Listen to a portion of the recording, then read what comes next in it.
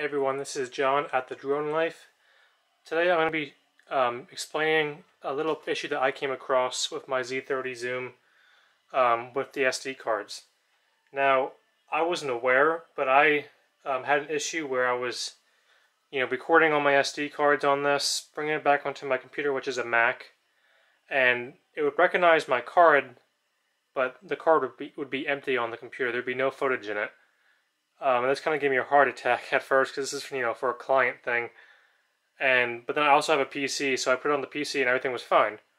And I was running 64 gigabytes cards, but then people from the community were saying that the Z30 really doesn't work with anything that's not a 16 gigabyte card, and so I tested this, and it's true. So I recorded some 16 gigabyte cards, and the footage would show up on my Mac and the PC. So this is the card I would recommend for the Z30. If I can get in the frame there. It's called the SanDisk Ultra 16 gigabyte. And I can link it below. These are really inexpensive. I think they're like $5 each. So if you're thinking, recording a lot with this thing, whatever you're doing, just pick up a couple of these, and then you'll be good to go. Thanks for watching.